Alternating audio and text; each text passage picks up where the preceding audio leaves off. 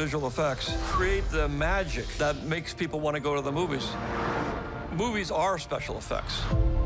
We start with an empty frame. Anything is possible. As audiences see through the illusion, the bar just raises. How do we do this now? How do we make this look great? I leave it to the geniuses at ILM.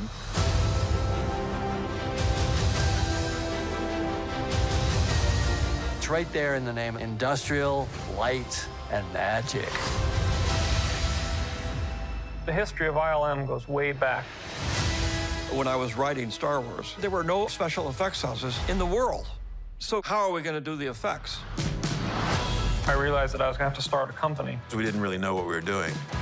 We were not movie people. George wanted a bunch of guys who didn't know what was impossible. We were departing from convention. We had to build equipment from scratch. This was a long shot. We make it look like a professional movie instead of a bunch of kids having fun.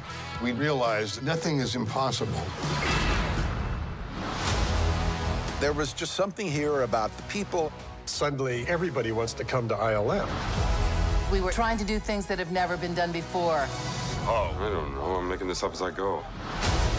They're pushing technology forward. There's so many innovations that ILM made. Digital editing, computer graphics. We developed Pixar to be a cartoon company. One thing led to another. It turned into Photoshop. Now you could manipulate images.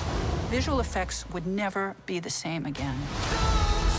I remember that incredible feeling when all you've got is an idea. It was so exciting. I want to work with people that inspire me. That is the spirit of ILM. It goes back to that original group that were unpretentious, brilliant people. That was our family. We enjoyed each other's company. Yes, we water slided. Yes, we were immature, but nobody worked harder. We were the Rebel Alliance. Yeah!